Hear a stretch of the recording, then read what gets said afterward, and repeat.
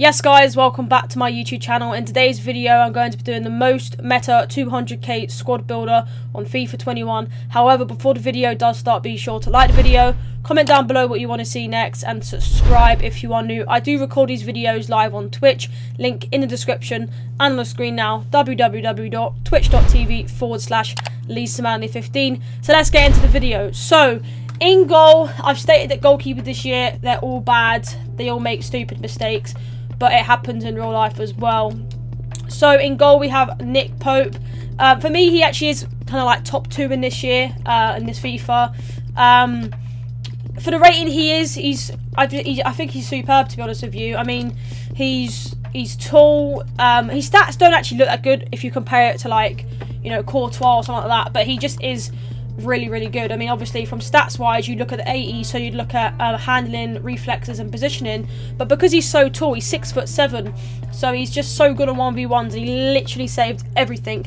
I think he's probably the worst goalkeeper that I've come up against this year, but for me, my favourite goalkeeper is personally Van der Sar, but for the coin value you're paying for him, he's just superb.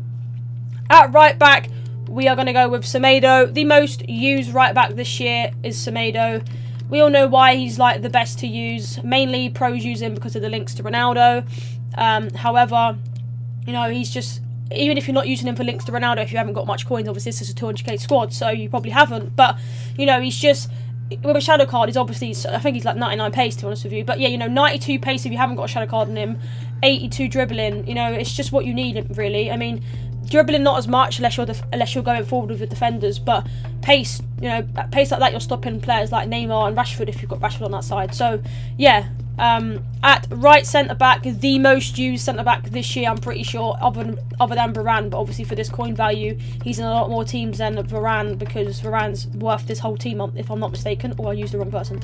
But yeah, he's worth, like, I think he's literally like 30,000 coins now, which is ridiculous. I remember when he was, I think it was like 100k, I think, but at the start of the year, so he has dropped quite a lot. And for me, he's played, I think, 400 and something, yeah, 402, but I did just recently get him on tradable, so 402 games is kind of mad. I think I've had him for about 600 in total. He's just crazy. At left centre back, we're going to go, obviously, as it's a cheap team, you can't really have like the likes of Varane, to be honest with you, so we're going to go with someone that I think was about 30,000 coins at the start of the game.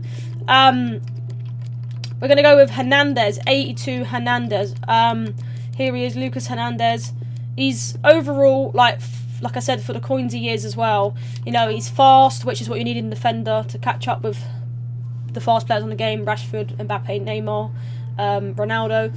You know, he's fast. He's got good defending, all right physical.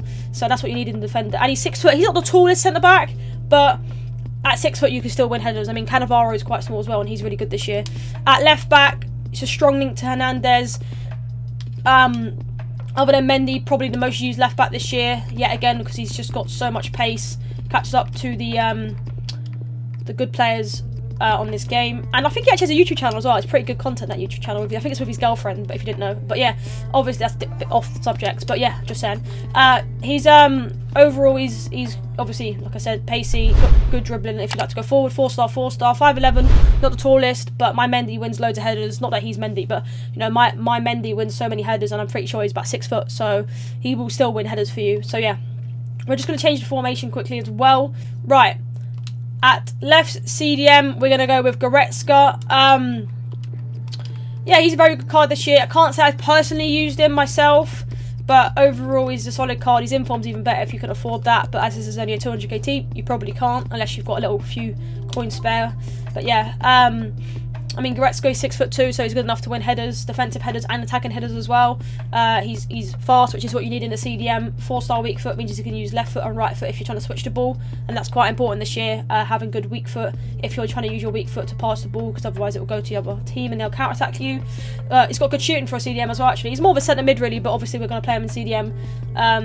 But yeah, he's got good physical, which means he can barge players off the ball, good dribbling so he can go forward, and good passing, like I've stated. The centre mid spot, we're going to go Jesus. So obviously he's an attacker, but we're going to put him in centre mid for the purpose of chemistry reasons. Personally, Jesus obviously is just, you know, he's he's cheap. Obviously, I think he was literally about 50,000 coins at the start of the game, which shows you that he's actually a good card and OP. Obviously, he's got good pace, good shooting, good dribbling, which is what you want for an attacker. 4-star skill moves, which is decent. 3-star weak foot, which isn't the best, but he'll still be able to score probably 3 out of 5 shots on his weak foot, which is still good enough, I say. And you're not going to get the top of the best with the coins. Obviously, there's a few players in this team that are just amazing and outstanding, you know, but overall with this coin value, you're not going to get the best. But I mean, we obviously got like the 3 most used players this year, which is Semedo, Pope, and Gomez. Anyway, at right CDM, we have Firmino. He's recently got a, I think it's a freeze card, I think that's what you call it. He's like 900k, which I think is ridiculous, but a lot of people that I know actually have done him, and he seems really good. But I don't really see the point when you've got like Team of the Year around the corner and stuff like that. Not that he's going to get one, but you know what I mean. I feel like you can get better players for 900k that's tradable, and you can sell them on. But Firmino, I do have him on my RTG account. He does play Lam or left cam. In a 4-2-2-2, and he scores a lot of goals for me. He's amazing, to be honest with you. You know, put a hunter on him, and he's really good. Obviously, he's got 5-star skill moves, which is amazing. As you know, I love personally skill moves this year. He's got good weak foot, really good dribbling, which is why I use him on the left side. I could use him up front, but I've got Dembele there, and he's obviously 5-star, 5-star, and literally scores everything. So he's on the left hand side for me. But yeah, obviously a decent pace, really good shooting, and good passing. So solid player. At right side, it's going to be someone off chem. We all know who it's going to be. The main man, Marcus Rashford. Rashford this year he's just so good. I mean, he scores on his left, he scores on his right. Anywhere you play him is good. Striker, right wing, left wing. He's just everywhere, really. Obviously, he's got, like I said, 5-star skill moves, 4-star weak foot, scores on both left and right. 5-star, obviously, skill moves is important if you like the skill. Good pace, good dribbling, and obviously amazing shooting. Up on the left-hand side, Son. It's an interesting one, really. Son is very good this year, but he doesn't seem to be a lot of money, which is interesting. I remember last year, I think it was last year or the year before, he got a POTM, and it was so expensive. I mean, I know he's got one this year, but you know, it's crazy that he actually isn't that much. I'm just going to check how much he's 36,000 coins for an 87. I'm pretty sure most 87s are going for that, so you'd probably expect him to go. For me personally, if I didn't actually know that he was this cheap, I'd probably guess about 80,000 coins. And obviously he's a good card as well. I mean, he's got good pace, very good shooting, very good dribbling, and very good passing, or decent passing. I mean, maybe what lacks is his physical, maybe, because he's only got 69 physical. But overall, you know, I had Saint Maximum, and I don't think his... No, not Saint Maximum. Who did I have that was... I can't remember who it was, but I had someone that was...